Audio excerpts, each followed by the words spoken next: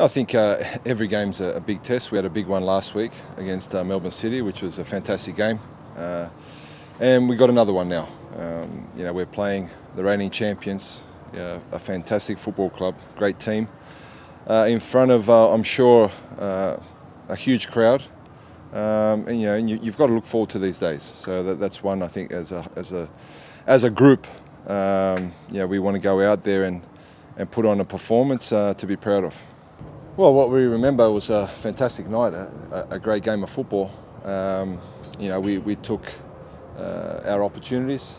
They were always dangerous, as you expect, and I remember never feeling comfortable for a moment, which you'd expect against Melbourne Victory. So we expect a really tough night tomorrow night, but we've got to be confident that at the end of a really tough game that we can come away with the points, even though it's against a team that has a fantastic home record. So that's another challenge for us, that can we be the first team to beat them at home this year?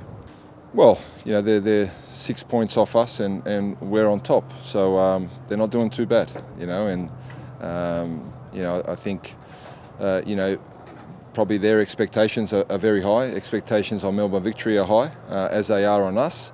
But one or two games can quickly change how the table looks. That's how tight it is up the top. I don't think they'd be too worried leading into this game.